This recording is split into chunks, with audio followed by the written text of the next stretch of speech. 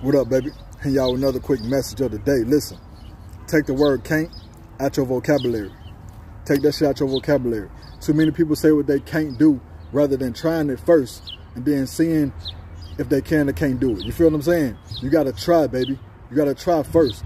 Quit being intimidated by time. See, a lot of people, they need to go to school for something that they want to do, but they say, nah, I ain't gonna go to school for that. That's too long. 5 years too long. 8 years too long.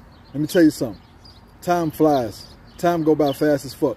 And if you don't go ahead and put that work in and go ahead and knock that 5 years, that 8 years out the way and get that schooling to be what you want to be, 8 years gonna go by, you're gonna look back and say, damn, I should have did that. You feel what I'm saying? That shit gonna go by fast.